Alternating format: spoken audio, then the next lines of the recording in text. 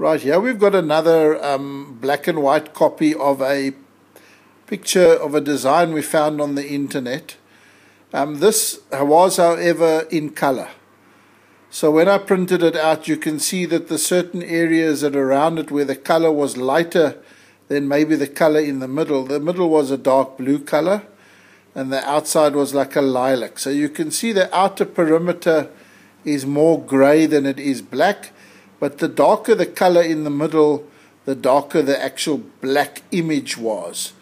So what happens is you have lots of little dots, and because it is darker, the blue, you tend to get lots more dots, and it makes the density of the toner darker. I'll bring this a little closer so you can see what happens when the color isn't dense black.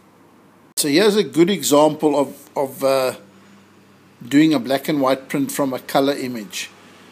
Now you can see the floral arrangement around the outside, the leaves and the ribbon, etc. That is more gray than it is black. The little dots that you can see there's lots of little dots, but they spread further apart than the little dots on Merry Christmas. So that's what makes it lighter and darker, the density of the dots compacted in that small area.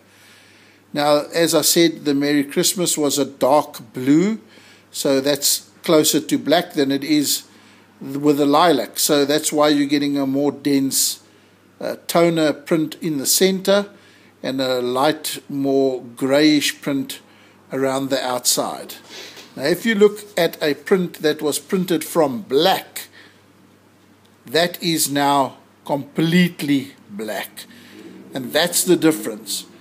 You know, you're printing a black image from black, you're going to get a solid, dense, intense black toner coverage.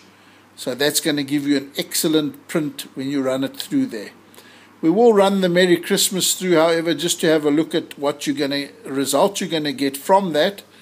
It shouldn't be too bad, but ideally, if you can and you want top quality, you want to be able to produce toner print image quality like you see here, the Copper Fox. We'll run some tests with foil and then I'll show you what happens. Right, so we've run through the Merry Christmas design using some red foil through our foil fuser, and looking at this design we've achieved a very good result indeed. You know, we had a print image around the outer perimeter being the ribbon and the leaves, which was grayish. And then obviously the Merry Christmas was darker than the outer perimeter. But even so, we've managed to achieve a very good print result, which tells me that even though you may have a printed image that is slightly gray as opposed to pitch black, you still can achieve very good print results. Now, obviously, if you go the other way where you have very light and very light gray print images, the chances of you getting this kind of result are going to be minimal because you don't have much toner there for the foil to stick to. To play safe, if you want the best results, always go as black as you can with your toner. Then you know there's no chance of little holes popping up because there isn't sufficient toner down. The blacker the better, but obviously judging from this, a decent grey coating of toner will still give us a good result.